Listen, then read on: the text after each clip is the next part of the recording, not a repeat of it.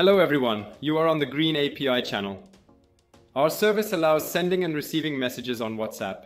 And today we will discuss the process of setting up a free proxy from greenapi specifically for WhatsApp. I'm Igor, let's start. You may have heard proxy before, but you might not fully understand its meaning. Don't worry, I'll explain everything as simply as possible. So imagine a proxy server as a mediator between your smartphone and the WhatsApp servers.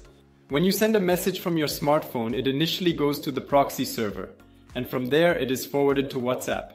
In response, WhatsApp sends the message initially to the proxy server and subsequently to your smartphone. So why utilize a proxy? Here are the two primary reasons. If WhatsApp is blocked in your area, a proxy will assist in bypassing this block, as messages will be transmitted through servers where such blocking does not exist. It will also aid in the disclosure of your actual IP address, thereby making it more challenging to track your online activity. Let's connect to the free proxy server from greenapi. For this, you will need the address, proxy, and ports. You observe them on the screen? Let's begin by setting up the proxy on the iPhone.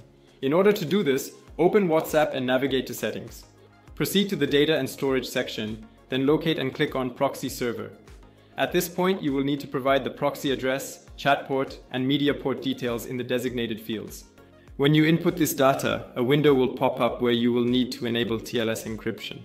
This will protect your data even better, and without this function, the proxy may not connect at all.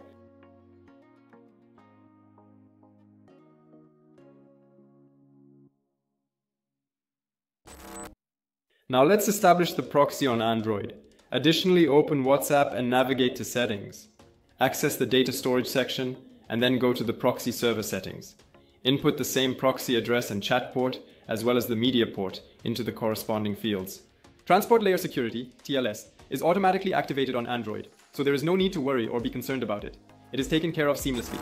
Now you can utilize WhatsApp from any location around the globe, whether in the forest or in outer space. That's it. Now you know how to set up a proxy in WhatsApp so nothing interferes with your communication. We have a detailed guide on this. I will attach the link in the description.